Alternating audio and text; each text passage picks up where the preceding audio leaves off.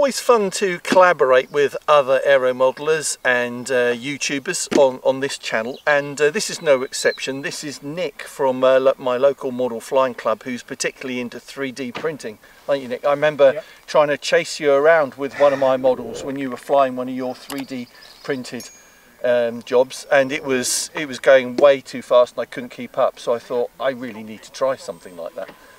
So Nick has 3D printed this. This is the Interceptor version 2? It is indeed, yeah, from Stunt Double. The files are free files and you can get them off of Thingiverse.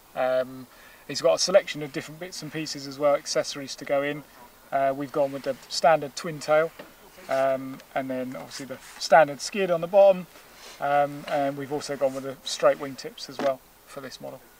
Now, I find it amazing that this guy, he's based in Melbourne, Australia, and he's just released the iterations of this for free. Yeah. So if this works well, I'm going to have to send him a few bucks to say thank you. But it's really been thought out quite well. We're going to fly at line of sight today, but if it's successful, then we'll put FPV gear in it and iNav and everything. But some design features of this, it's a twin. Yep, twin motor. So servos are on the top, which obviously means all our linkages are on the top, which means they're out of the way from the ground when we come into land.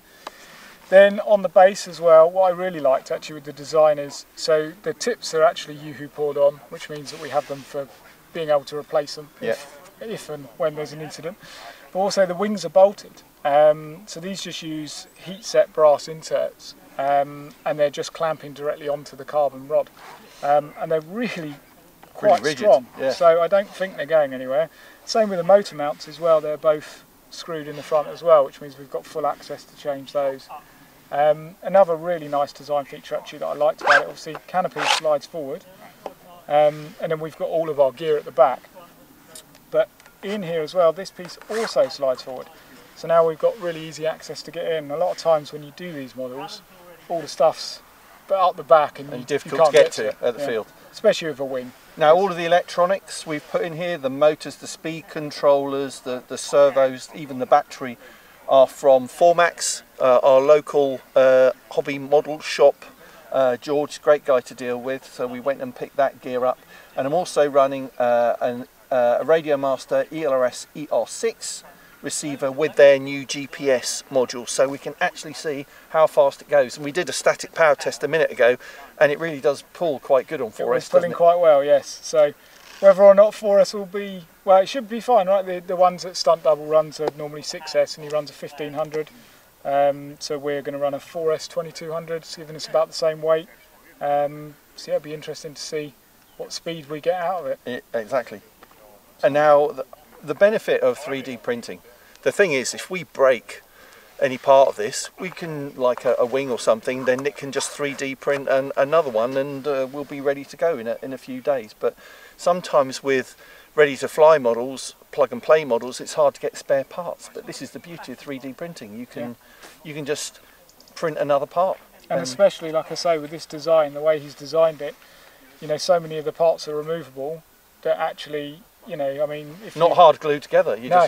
So if we damage the fuselage, we're reprinting a fuselage. We damage a tip, we're just reprinting a tip. If we damage a wing section, we just reprint it. If we damage the entire thing, well, then it's a complete rebuild. But but it can be rebuilt, right? And the PLAs, the PLA reel that you're using, not too expensive. How much would you? Two questions then. How much would it cost for all of that reel? Yep. Is it pennies or pounds? No, so you're probably pounds. You're probably talking. It's just short of a reel. So with just short of our reel. Yeah, and this is printed PLA Plus. So PLA Plus is a little bit dearer, but it's a bit stronger. So you get a bit more toughness to the actual material itself. It does make it a little brittle, but overall it's not too bad. But a reel's what, 13, 14 pounds, something like that. So a lot less than what you pay for a model. And total print time? Total print time for this one, it took me about 2 weeks doing it during the day. So I'd estimate it's probably about an 80 to 90 hour print, something like that. But then you print apart, you just let it going? Yeah, I do it while I work from home. So it just sits there and then just prints away. All right. Nice and easy. So let's throw it in the air. I'm going to film. You're going to do the main flight. Your dad's going to, Adrian's going to... Yeah, I'd rather that was the other way around and Dad was maiden in and I was chucking, but there we go. Got to be brave. Got to be brave. All right, here we go. Superb. Okay, here we go. Do you reckon full power? Take off? Or? Yeah, got to be full power. You might as well have all the power you can get, really. And climb, climb, climb. That's it, just climb.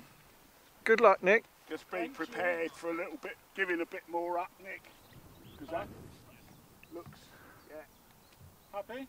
Yeah, I think so. How's that positioned, Dom, all right? Good. Okay, when you're ready.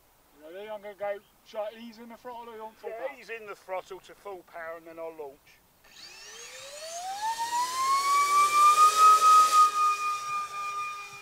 You needed that up. Needs more up.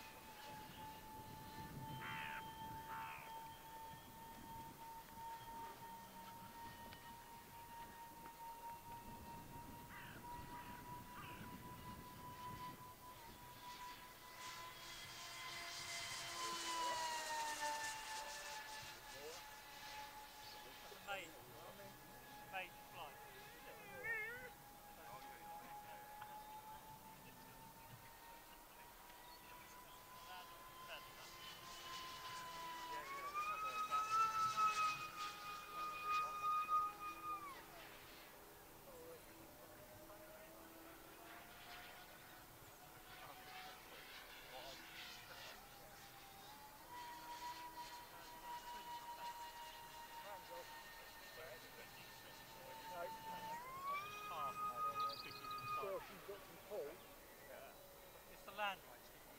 You have to pass slow.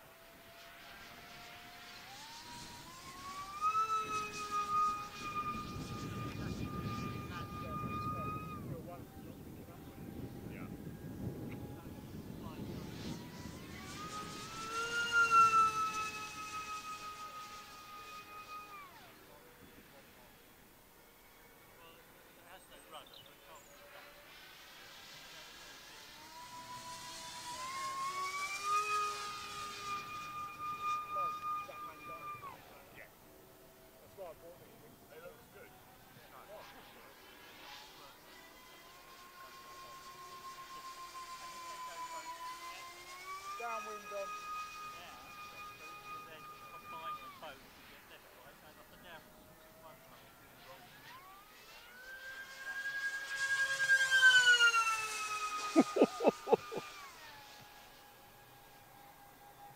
Nearly a touch and go. Really?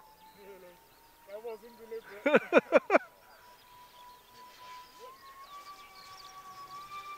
You know what it is? Too much expo in it. Right. I've got another expo set. I'm just going to switch to it. Can you do a low, slow?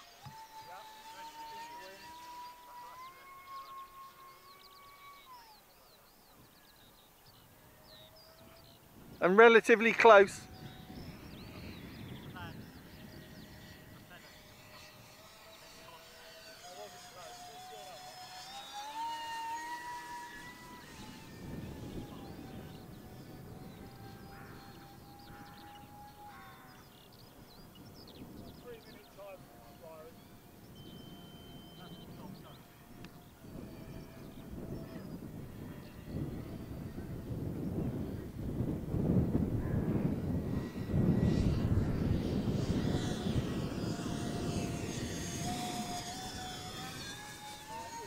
Landed, Dom. Yep.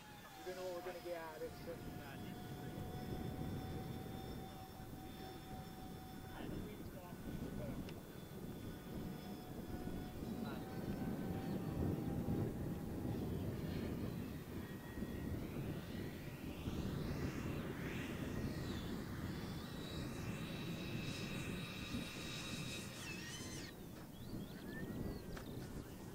Yay! Success! Yes.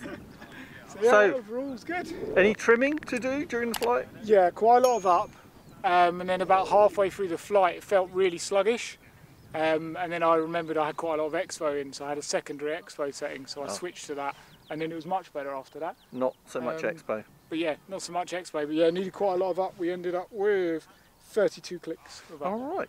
So quite Brilliant. Interceptor version 2 from Stunt Double.